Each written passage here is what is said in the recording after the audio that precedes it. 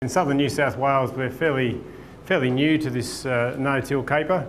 I guess our systems have been mixed farming based, but we're now seeing emergence of I guess an intense cropping system and some continuous cropping systems. But we sort of come up with an idea in collaboration with some other people as to look at some of the ways that we can look at herbicides more efficiently in no-till systems.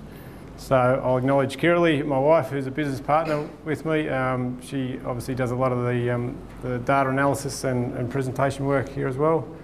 So the project overview, we've seen the rapid adoption of no-till, as you all know, in southern New South Wales in particular. Stubble retention's a bit a later concept coming into the play on the back of dry years and a growing awareness of water use efficiency. So you look at some of the GRDC funded work, particularly in the water use efficiency area, and the farmer interest in that sort of work is sky high. So we were sort of seeing an evolution of seeding systems. So you just think where we've come from in 10 to 15 years, from a majority of people using combines at full cutout to knife point press wheels on auto steers. So it's a pretty short time frame when you really think about it. In my short working career, that change has happened in a short period of time.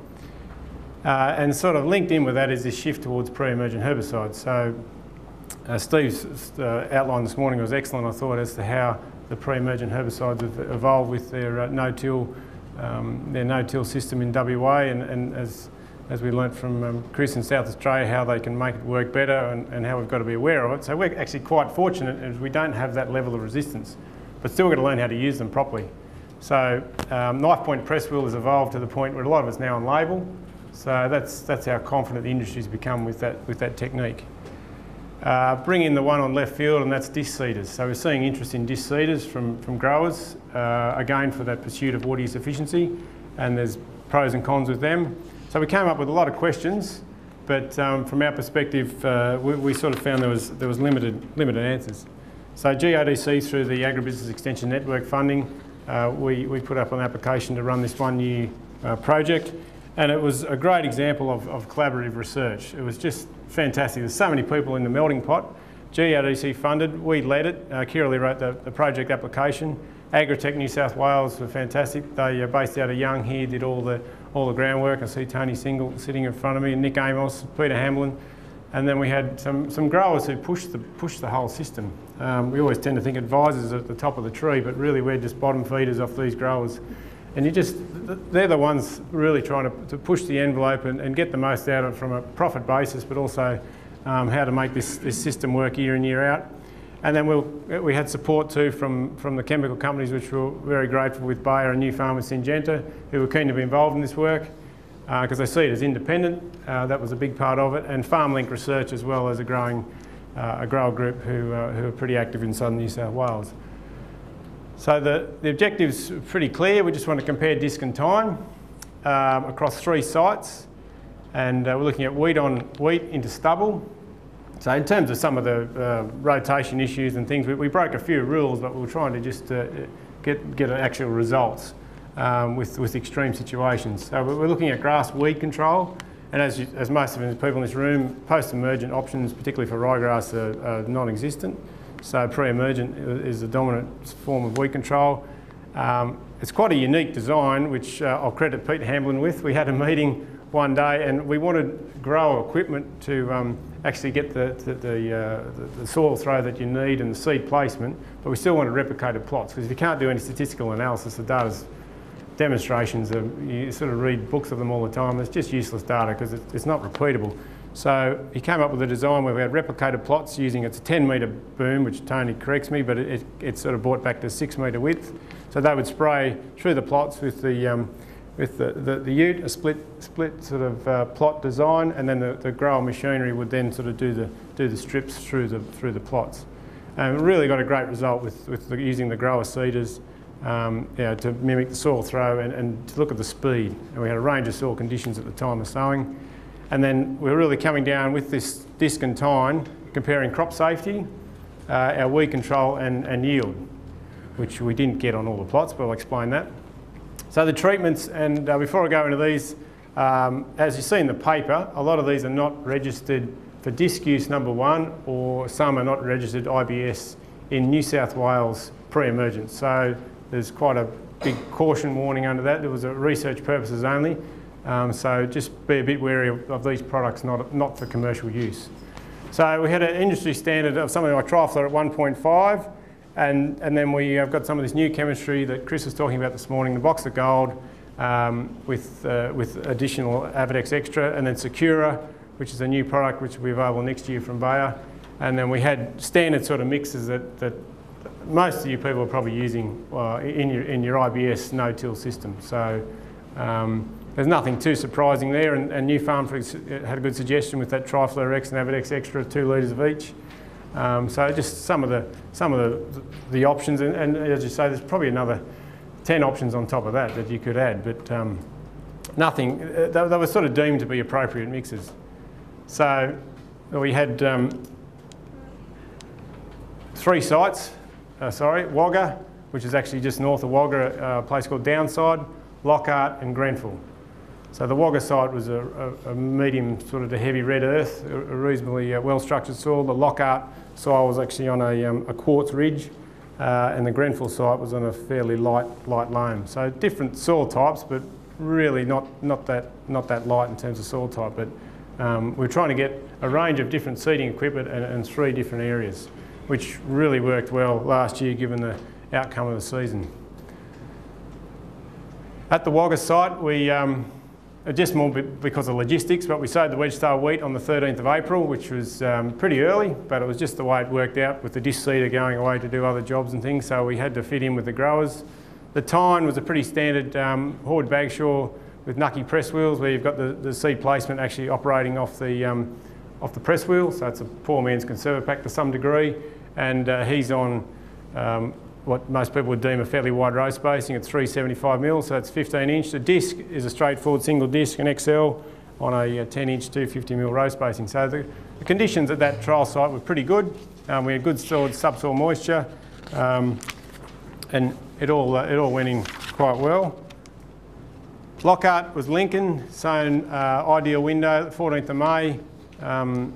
It was a tricky site, and we had to actually sow across the sowing runs because there was a patchy burn on the paddock. It's just the way it worked out. The header driver of a contractor for the year before had really wide tyres for some odd reason. So in terms of stubble handling, it's just a nightmare. So it was burnt by the grower, and we sowed across it. So the Tyne was a janky setup with press wheels on a Flexicoil bar at 12 inch, 300mm, and the disc again was a single disc John Deere. So, and Grenfell is a real interesting one where we've got the most results out of this whole work. But it was Livingston, sown on the 20th of May. The soil was it was wet enough. It was obviously pretty well close to field capacity when the crop was sown. 20th of May. The Tyne was a Horde Bagshaw. It wasn't actually on press wheels. It's what they call a Ryan press harrow, which probably gives you a little bit more crop damage, in my opinion, than what you would get out of a press wheel. And if anyone has other experiences with it, he was on 14 inch, 350mm, and the disc is a different compared to the other disc. It's a daybreak disc on a 15 inch row spacing, so very little soil disturbance as well. And he'd actually taken off the boot scrapers that can operate on that machine to throw a bit more soil. So, so now the results. It was really surprising what came out of it all. We sort of see, we sort of see the beauty of having 3 sites and 3 different systems is to get some pretty spectacular results. The different outcomes were sort of mainly due to the weed density, the soil moisture, and the stubble loads. So nothing new, but there are also little things that go into the jigsaw to working out how you're going to make some of these pre-emergent herbicides work in a no-till situation. So nothing surprising. The Tyne seeder produced consistently better establishment and early crop vigour, but it's still, at 2 of the other sites, the Wagga and the Lockhart site, that really made no difference to the end result. The early vigour and dry matter was better, plant counts were better, but at the end of the day, it didn't really contribute to sort of yield or final sort of weed control option. So, and that's a big learning curve that most of you who are dealing with this seed of clients are probably understanding that early biomass and dry matter doesn't always have a big bearing on the final yield results, but it certainly has a bearing on crop competition. So at Wagga, 50% stubble cover. The locust belted the hell out of it. Tyne single sprayed it twice. And it was interesting where the disc seed, a slower vigour to come out of the ground, the locust just hammered the disc treatment. So it was early sown, very high ryegrass numbers, up to 190 plants per square metre, and we fallowed that trial site in the spring. We had good weed data off it. We weren't prepared to take it through to harvest, and it was fallowed out and a double knock performed because we weren't prepared to leave that amount of ryegrass in that farmer's paddock for subsequent years. Plant numbers were definitely higher in the Tyne. We still didn't reach our target plant numbers. So we were obviously targeting 100 plus plants per square metre with the sowing rate we had. So even in the Tyne establishments, it was a bit lower than what we targeted. 50 plants in the disc. What was interesting in the really high pressure site, the weed control, as you'll see with that table in the notes, there was really no difference between the disc and the Tyne across the majority of treatments. So you inherently think the Tyne is incorporating the pre-emergent herbicides better, but when the numbers came down to it, there was not the great difference that you would expect. The weakest obviously was the 1.5 litre of trifleur, but and the ryegrass at that site was susceptible. We've since had it tested, and from a paddock nearby, it's potentially only developing resistance to group Bs and Cs, and so it's got pretty good susceptibility. The trifleur at 1.5 litres probably gave the weakest control, but all the others, even just putting low gram with the trifleur, upped your ryegrass control by 20 or 30%. So it was a pretty easy target. But what was interesting, and it was a point raised by Tony Single again from Agritech, was the residual control out of Secura, and sort of about what Chris was saying this morning, even till October.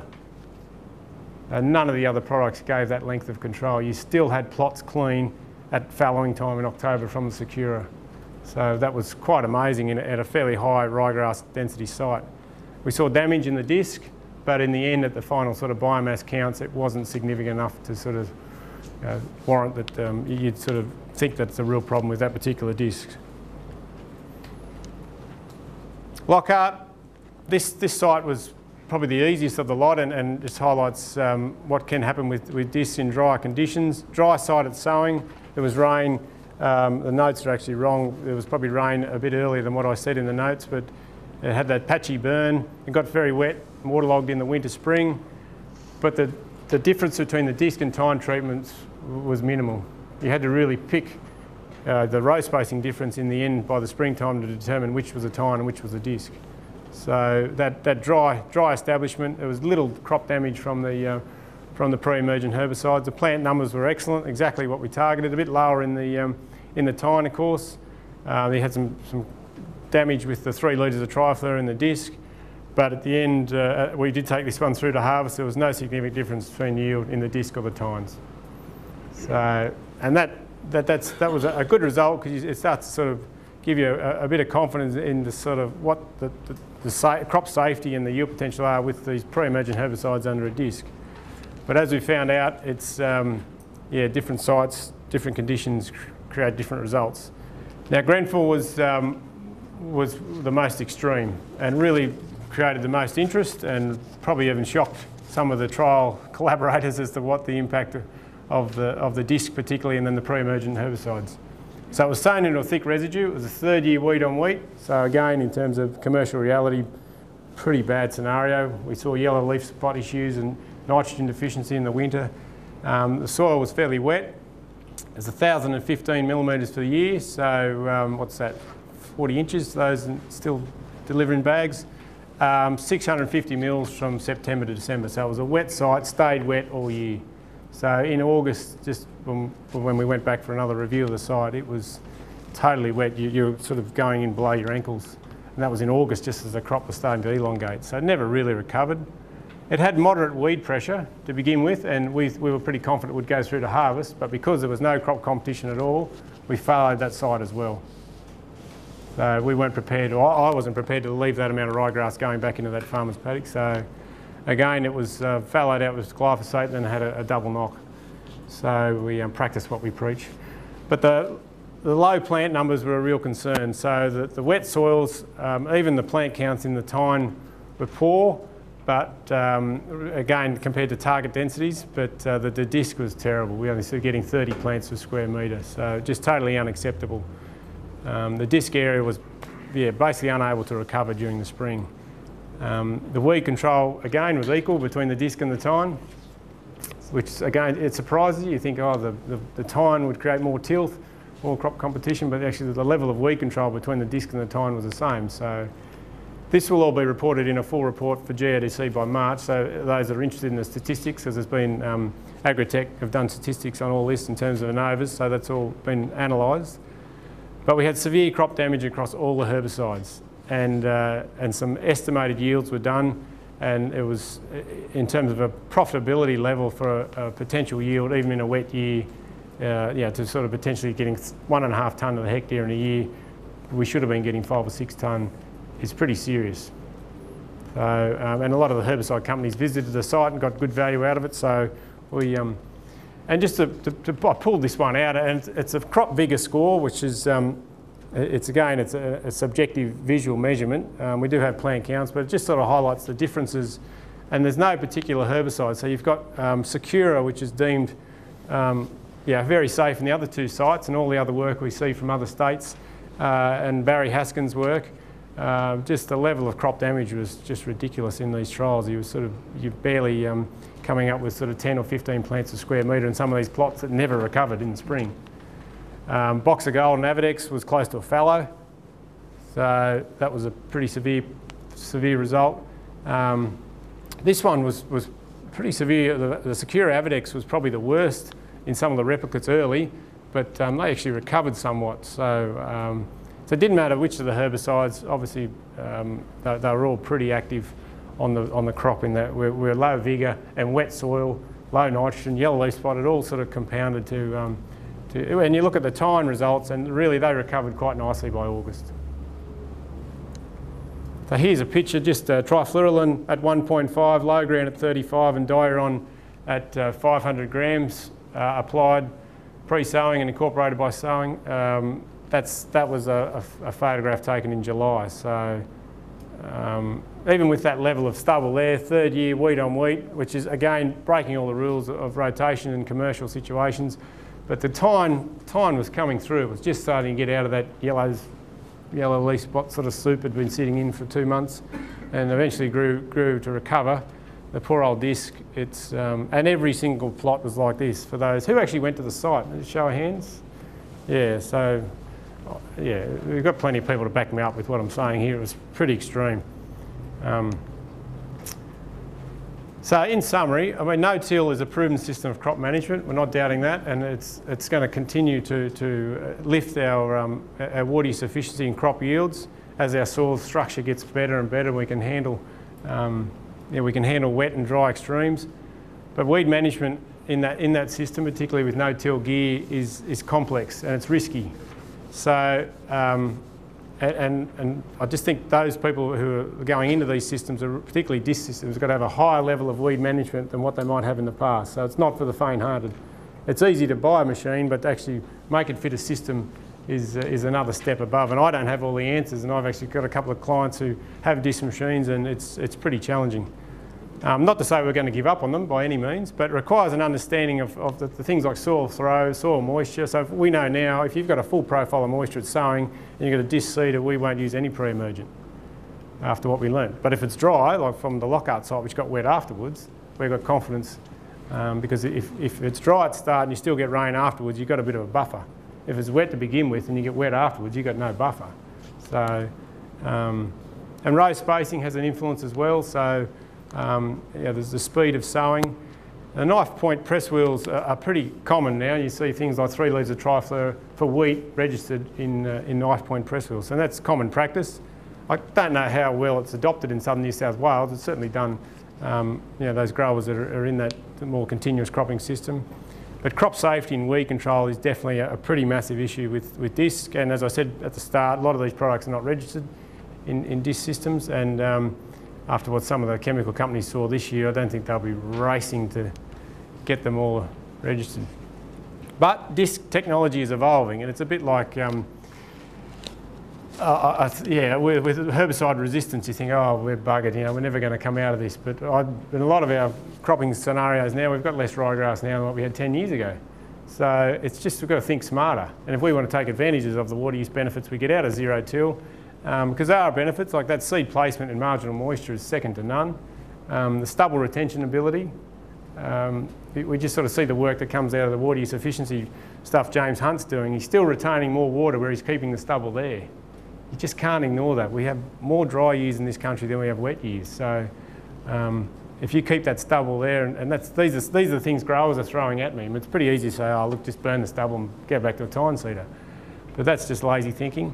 It requires a high level of weed management to the point where some of these growers are now having to have their break crop area at 40 to even 50% of their total area, which is pretty challenging in terms of profit. IBS herbicide use is not on label for a lot of the discs, and you do get variations in disc machines. And I went into a bit of detail in the paper, and I'll acknowledge Barry Haskins for some of his help, particularly the Australian-made machines, the NDF, the Daybreak and the Tobin disc drills. They're trying to get modifications in that will throw a bit of soil, so you can sort of have a bit of crop safety. So there is a bit of hope there, but it's all still part of an integrated system, and it's agronomy first. So you can't just blame a disc system for a paddock being full of ryegrass. You've got to get those numbers down low, as we've heard today. It's just a tool to sow the crop, but it just carries a bit more risk than the other tools we've used in the past. I'd like to acknowledge all the people involved in this project. Ben Beck, John and Brendan Patterson, Brent Alexander, Chug Kennedy. There's an interesting individual. Anyway, he had the disc procedure at Lockhart, fantastic help. Duncan Lander and Rob Johnson at Grenfell. Tony Single, Nick Amos, Peter Hamlin from Agritech, particularly Tony, who put a lot of time into this work, and we acknowledge his help. But yeah, those people on the ground too, Lachlan Caldwell from Grenfell, Lachlan Fertilisers, Heidi Gooden at Lockhart, she helped find the trial site for me. And then again, the Bayer Syngenta New Farm support and FarmLink. So thank you. Have you got any comment like what impact the ARIC wheels are having on the efficacy and safety of the discs at all, Brett? Yeah, Tony asked for having the ARIC wheel, which is like a residue manager that goes in front of a single disc. So no, I don't have any direct experience, but we are investigating it a bit more this year. We did some last year, we'll do it again this year. So they throw, obviously trying to take that hairpinning effect out from the disc and throw a bit of soil in between the rows. So from what we saw last year, it was amazing difference between 10 inch and 12 inch, just the better crop safety, the narrow row spacing with the disc on an ARIC wheel, which sort of contravenes what you'd think in a Tyne system. But anyway, it's a work in progress. Greg, how, given the complexities of the system, how many times do you feel you have to do the trials to be more confident, I guess, about some of the recommendations, or will you just evolve it and sort of make decisions about what you're confident about as you go? Yeah, probably just have a set of rules that as you go into a certain situation, like that soil moisture is probably the biggest one, yeah. And some of the herbicides are more dangerous than others, so that sort of goes into the rule book. But as I say, Barry Haskins has done this work for 5 years, and there's the work done at Birchip and South Australia, so we're sort of, you've got a big pool of data, yeah, to draw on, but it's always good if it's in your area.